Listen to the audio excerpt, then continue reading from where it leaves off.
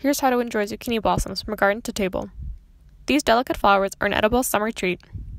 First, learn how to tell male and female flowers apart. Male flowers are hairier, have a thin base, and pollinate but don't produce fruit. Female flowers have a thicker base and form fruit. To harvest, find a male flower and cut the stem half an inch below the blossom. Stuff with cheese and fry for a delicious appetizer. To learn how to unlock the magic of homegrown food like this, visit our Harvest Toolkit today.